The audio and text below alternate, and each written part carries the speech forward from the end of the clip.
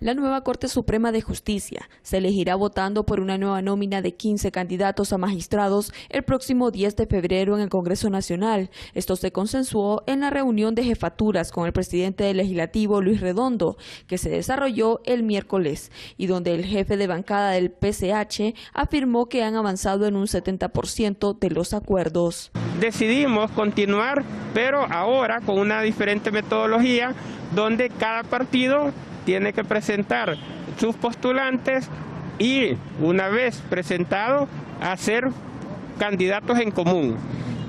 Quienes son comunes en el listado que presenta el PSH, el Partido Libre, el Partido Nacional y el Partido Liberal. De hecho, con la del Partido Libre coincidimos en un 70%. Y lo mismo coincidimos con la del Partido Nacional en otro porcentaje similar.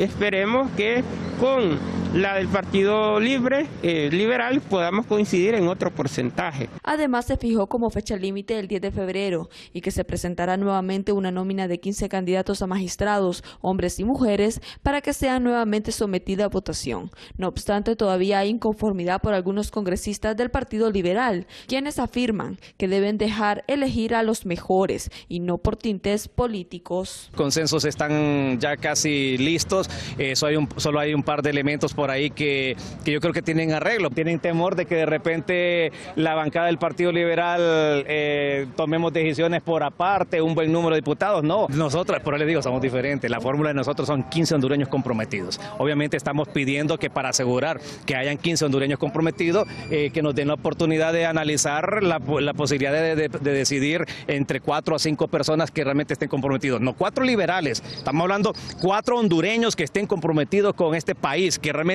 sea un equilibrio y que cuando se tomen temas delicados, cuando se vayan a abordar temas delicados, estas personas realmente sean ese equilibrio, que le den equilibrio a la justicia hondureña y realmente decidan por una nación, no por intereses de un color político. Hasta la fecha, Libre el 25 de enero y el Partido Salvador de Honduras el 1 de febrero son los únicos que hicieron públicas sus listas de 15 candidatos sacados de las planillas de 45 postulantes enviada por la Junta Nominadora Legislativo el 23 de enero. Entre tanto, el jefe de bancada del PSH sugirió que se respete el porcentaje de representación en el hemiciclo legislativo. También hay que evaluar que un partido político no puede exigir magistrados más que lo que le corresponde en su representación en el Congreso Nacional. Un partido libre no puede pedir 8, porque el porcentaje de diputados solo le corresponde 6. El Partido Nacional no puede pedir 7, porque le corresponden 5. Y el Partido Liberal no puede pedir 5, porque le corresponden 3 en base a lo que le representa.